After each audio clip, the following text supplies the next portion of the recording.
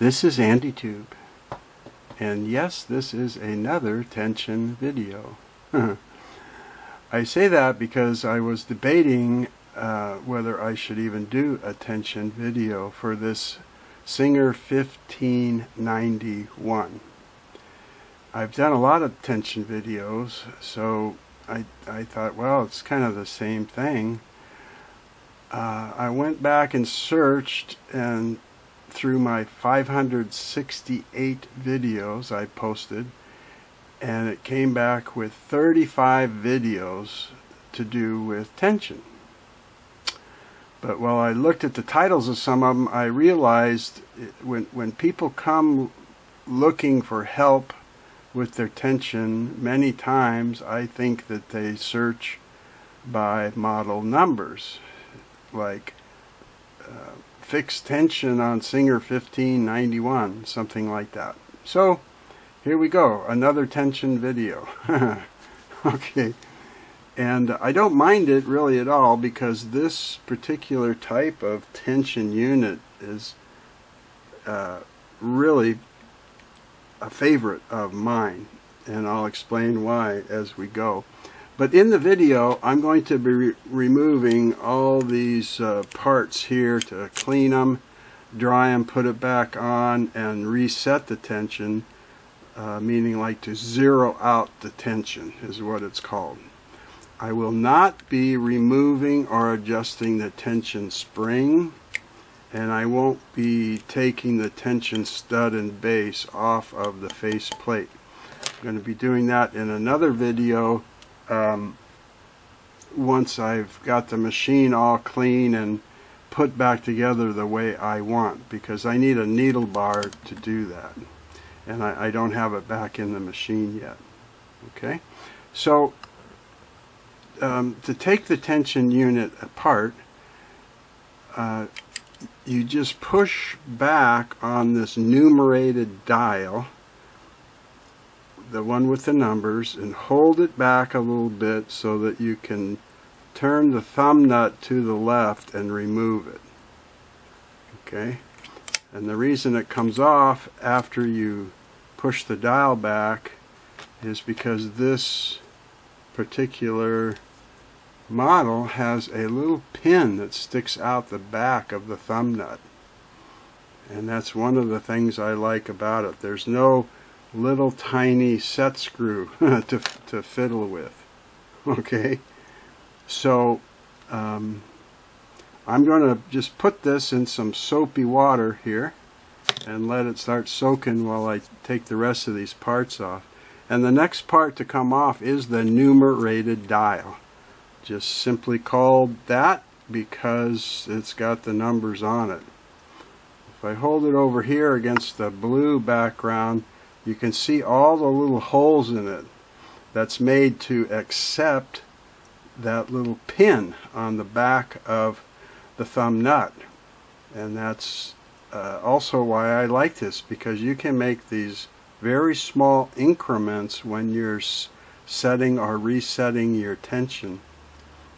More on that later too. So I'll put that into soak, and then the next thing to come off is the stop washer.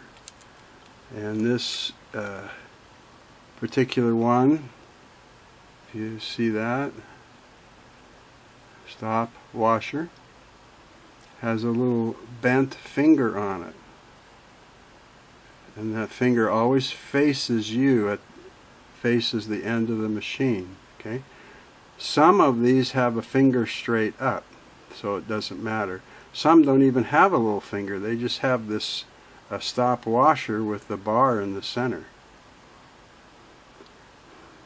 Now that we have that off, we can take off the actual tension spring, which is also called the beehive spring. And between this and that thumb nut, that's what puts the actual tension on the tension disc to squeeze the needle thread as it's going through. And next is going to come off the indicator or indicator dial. See, this is just a cupped dial with the plus and minus symbols on the top and a bar separator. Okay.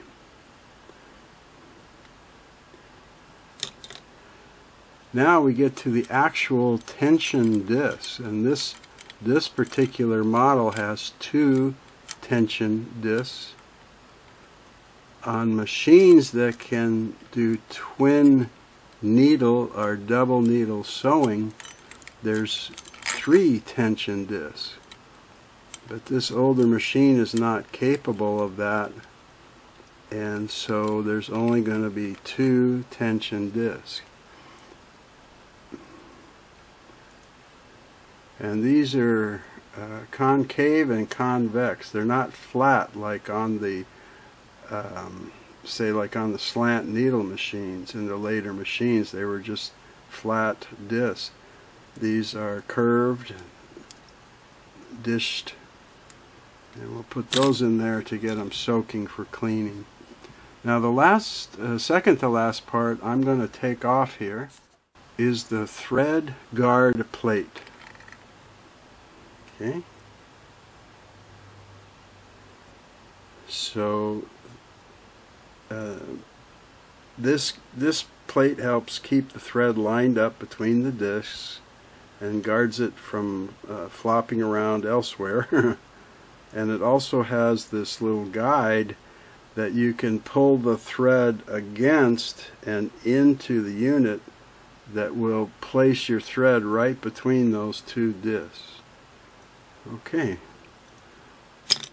So what's left in here is the stud, which is held in by a set screw, and kind of an adjustable base here that's very similar to the Singer model 99K that I did.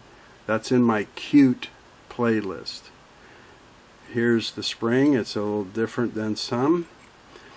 And in that stud, though, just like all the rest, there is a tension pin or a tension releasing pin that we want to get out of there to clean that too.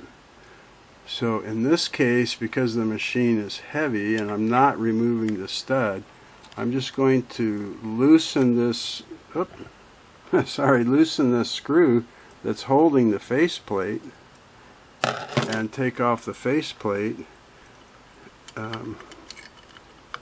Because that's what the tension unit on this machine connects into. Yeah, it screws right, it connects right in. The parts are attached to this base. Okay, and now to get out the tension releasing pin inside, I'm just going to tilt the cover plate over my hand and hope that the pin slides out. It usually will. Now when I tilt that stud over my hand, I should get the tension pin to come out, and there it is. Okay, it has a bull-nosed end that sticks out the back here to be activated by the lever, and the front end has a flattened flange on it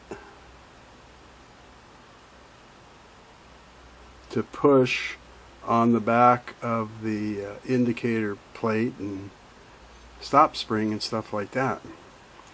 So I'll put that to soak. Now if you tilt it over and it doesn't come out, sometimes it can be kind of sticky in the stud if oil or lint and stuff is in there.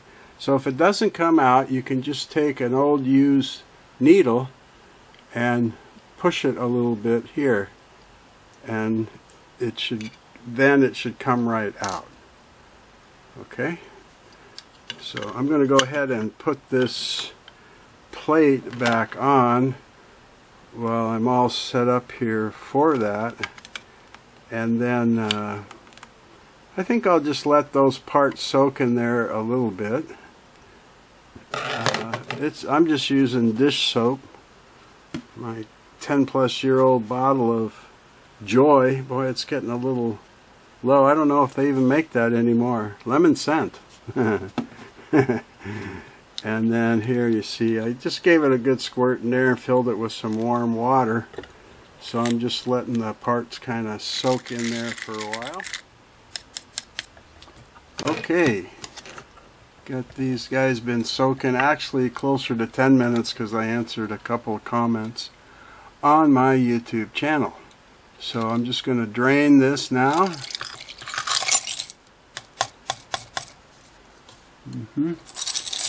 And I'm going to take to the sink and rinse those off. If I happen to see any little grungy spot, like sometimes this knurled edge of the thumb screw can have gunk in there, I might brush it a little bit first before I rinse it. But usually just soaking them and rinsing them is usually enough. But you'll know when you do it, if you do it. So I'm going to rinse those off, dry them with the hair dryer, and then we'll come back and we'll put them on the machine and we'll zero out the tension. I have my shiny, clean, and dry tension parts now for the reassembly. I want to mention one of the reason that I like to clean these is that if the tension discs have any oil residue on them, that messes up your tension. And I've had that problem before and played with it where I thought, man, I have to use too much tension to test this machine. So I re-zero it out and make it better. And then after sewing for a while, the thread sucks up some of the oil on the disc, and then I'm like, oh, I have way too much tension. I have to turn it down to like 2 or 1. So I like having a very clean disc, especially. Okay, so one thing that we start with is the little tension release pin, and you stick the rounded edge in first, and you can stick it in that slot. And then let me find a little something here to push that back in with to make sure I have it in the hole. There we go. See, I've got that all the way back. And then I can even test it by holding this little screwdriver against it while I lift the lever and make sure I feel that pin pushing the screwdriver back, which I do. So now I want to put in the thread guard, and on the back edge of the thread guard there is a little piece that sticks out, a little square where they've punched out the metal and folded it down, and that lines up with a slot on the bottom of the housing. And that's how you know that you've got it kind of locked into the right place there. So I'll slide that on. You see how it's twisty-turny? But if you move it now, I've got it in that slot. It's as simple as that. But you want to be sure it's in the slot so it won't be twisting around while you're sewing. Okay? Then I'm going to put the tension discs in now. And you know, I told you that they're kind of dished or cupped, so you want, let's see, convex. These stick out. So you see how there's that little gap between them? So you do not want to put them nested together. No place to get your thread in there. And you don't want to put the concave sides together. Same thing, no place to get the thread in. So, convex side together, and it doesn't matter, they're both the same, so just make sure that you've got them like that, and you just slide them right on up against the thread guard. Hey, now we're going to put the indicator or indicator dial, the plus minus dial. Okay. And we'll just slide that on. And one thing I didn't mention, maybe you notice when I push that pin back. On most of the machines and tensions that I've worked on, all the other, as a matter of fact, the tension unit's been up here on the front of the machine, towards you, towards the sewist, or sewist, if you will. And when you have your tension post, it's normally best to have it so that the slot is horizontal. It's like level with your bench top or cabinet top or tabletop. You see how this one is at this angle? And that's because they want to tilt, or you want to tilt this, so when you're sitting in front of the machine sewing, this is where your number is going to line up, as I'll show you in a minute, and you want to be able to see that. You don't want it straight up where you can't read the number. So some of you who are familiar with tension and have worked on a tension stud, and you're wondering, why is his stud so crooked? But that's by design. Alright, next we're going to put the tension spring. And this manual, the adjuster's manual and the instruction manual for this model, is one of the few that really points out the importance of putting that first loop, or the little half loop, also called the teacup loop or the boat loop, on the bottom. There's a lot of tensions where that doesn't matter, but this one they really point it out. So putting that small half teacup loop on the bottom, we'll slide on the tension spring. And here is the reason for that, as they also point out. Our stop washer has that little bent finger. And remember I said that it points to you. The bend points to you. But they, oops. They're so clean, and my hands are dry, they slipped right out. They want this little, the purpose is that we want this little back of the finger, like where the knuckles would be, to sit up above that half loop of the spring. Okay, great. Ta-da! And as a matter of fact, let me. I did a cutout of the manual to show you that picture, a little picture of the tension spring and the stop washer.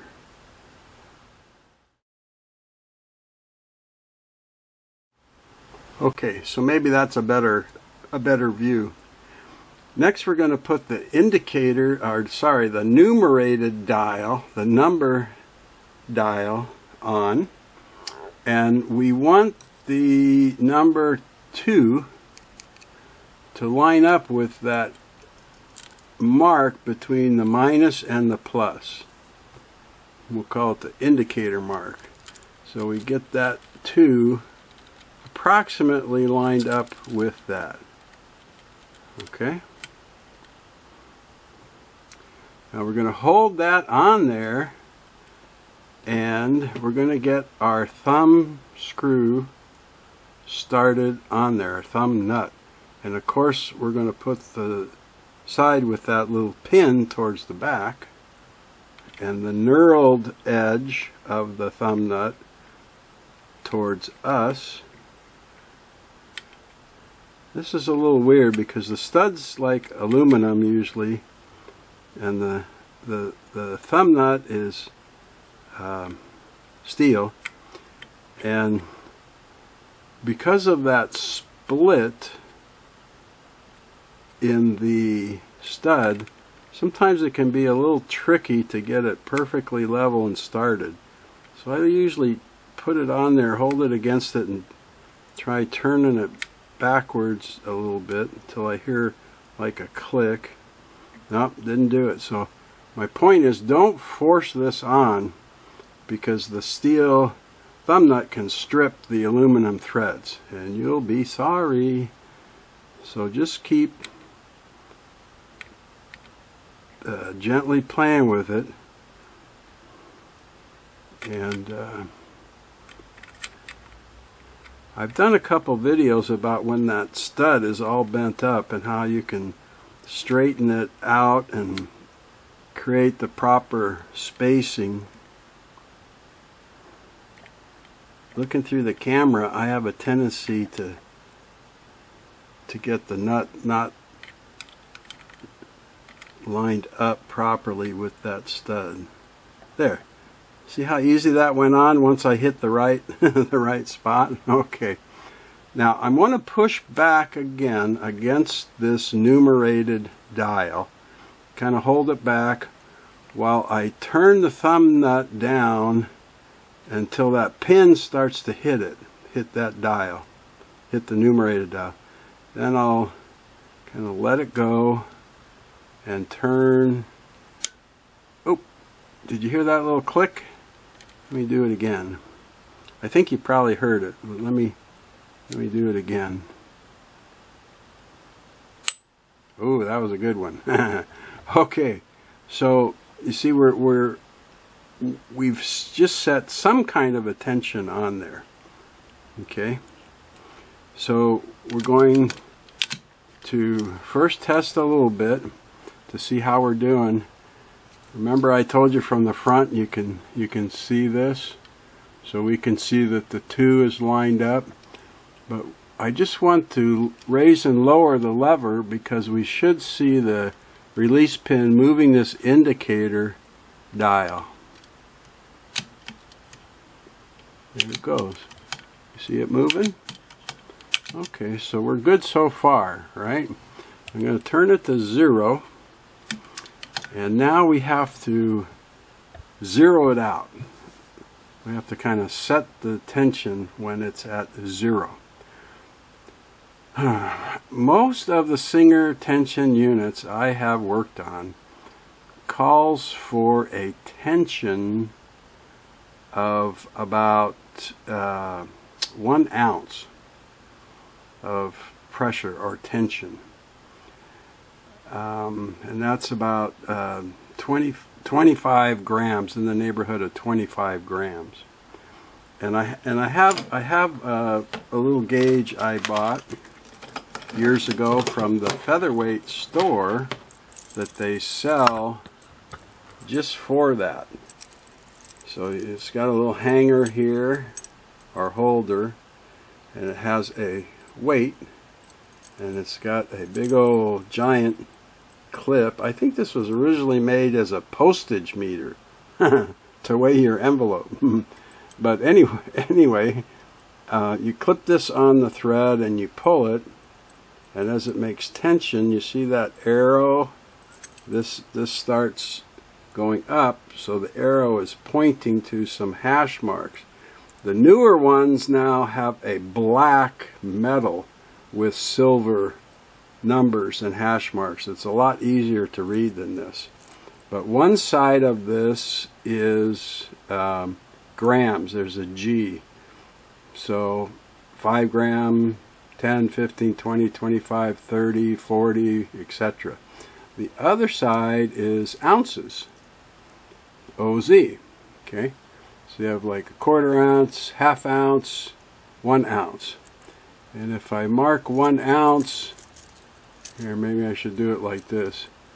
Put my fingertip right at the 1 ounce mark and we turn it over, and you can see that it's just about 30, between 25 and 30. And that's what you want to set this at. That's a good place normally. But the instruction manual doesn't talk about that. Here's what they say to do. Once you've got that, how I showed you to install it, then they say thread it up through the tension unit. So we'll bring the thread, we'll lift the lever, okay, to release tension, because you have to have your lever up when you thread the tension unit, or the thread won't go between the discs. Then I mentioned this little silver edge or wing or plate off to the side, and that's so if you hold the thread and push the thread against that under tension, and then if you slide it, the thread goes right between those two discs. See how easy that is? Boom. Just like that. And most of the vintage machines have this as part of the thread guard. Okay. On a lot of the machines where it's here, that little thread guide slide is to the right of the unit. Here it's to the left. And then we'll continue to, I'll just hold the, let's see, I'll hold the thread up there to keep tension under it now, and I'll pull it up and put it over the little fork hook up here, and then I'll bring it down in front of the spring loop and pull the thread up into the loop. Okay. Now you don't have to continue threading. I know that some commercial machines you thread it all the way through the needle and you test the tension right after the needle. But this is how Singer has always described how to do it. Now we're going to put this down to put tension and squeeze those discs, and then we're just going to pull the thread straight up. Oh, it's tight. Now what they say is when you pull this up, you're supposed to feel barely, like barely feel some drag on the thread. And I'm having too much. I'm feeling it not terribly hard. Like if I turn it now to 3 or 4, yeah, I really got tension on it. But at 1 in the zero out position, it's just got, oh, it's pretty close actually. I might not have had it all the way to 1. As far left, I mean 0, sorry. As far left as this will go is 0. And I'm just feeling drag when the spring comes up to the top. It's just, to me, it's just a little bit too much. So here's how you adjust the tension anytime you want. When you're zeroing it out or you're sewing and you say, hey, my needle thread is pulling my bobbin thread just a little bit up above this type of fabric I'm sewing. So you can turn this to adjust tension. You know, like maybe you're at 3.5, you could say, oh, I'll turn it down to 3. Oh, that's better. But when you're zeroing it out, you have to do that thing about pushing the numerated dial away and move off the pin and moving the pin to another hole. I have too much, so I'm going to turn the knob left to a hole to the left. If I didn't have enough tension, I felt, man, I don't feel any drag, I would move it to a hole to the right, just like minus and plus. Okay, so I'm going to push it in a little bit against the spring. I'm going to turn it just a little bit to try and catch the next hole to the left. Bing! Nice. Okay, now with it still set to 0, I'm going to go back to my thread and I'm going to grab it here and pull it straight up and see how that is. It's a little bit less drag. I don't feel anything till the spring peaks, and then I've got, let me get it on the other side of this, I've got just a little, got a little less drag. So I'm going to try that. I would start sewing and testing like that.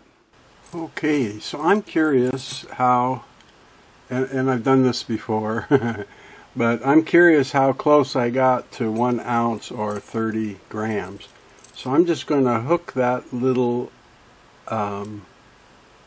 gauge or meter, tension meter, postage meter up, and I'm going to set it on the ounce side, I guess. It's going to be hard for you to make sure I got this right now.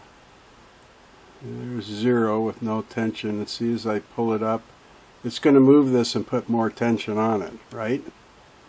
Okay, so I want to see how I do with the 0.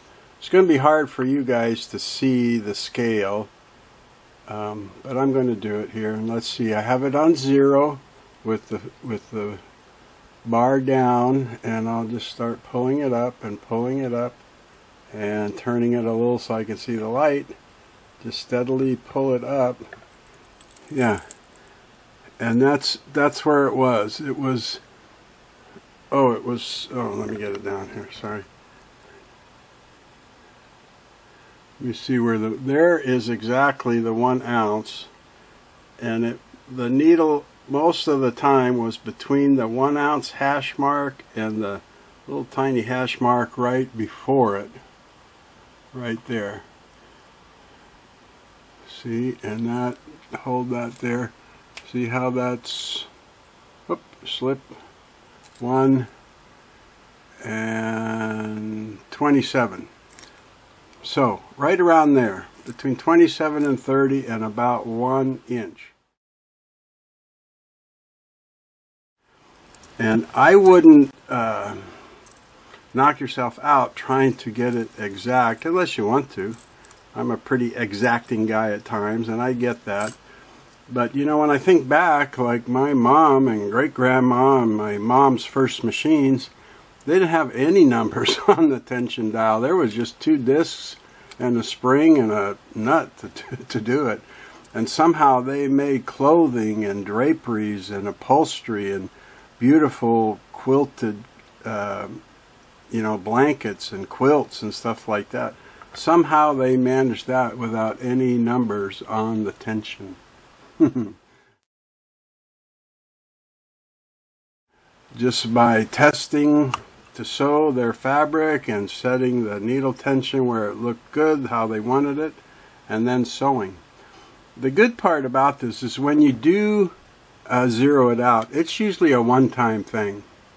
You know, like this. I've cleaned it, I put it all back together, and I've zeroed it out, and that's could be the last time I ever have to do that.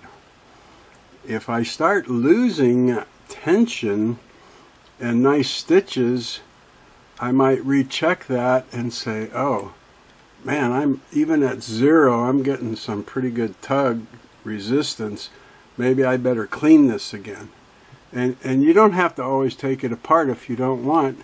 You can take the thread out and you can set it at 0 and raise the foot, and you can slip a little piece of t-shirt or something dipped in alcohol in between those 2 tension discs and just give it a little shoe shine, like that, and wipe out any lint. If you get lint build up, of course it makes a space when the discs are trying to come together.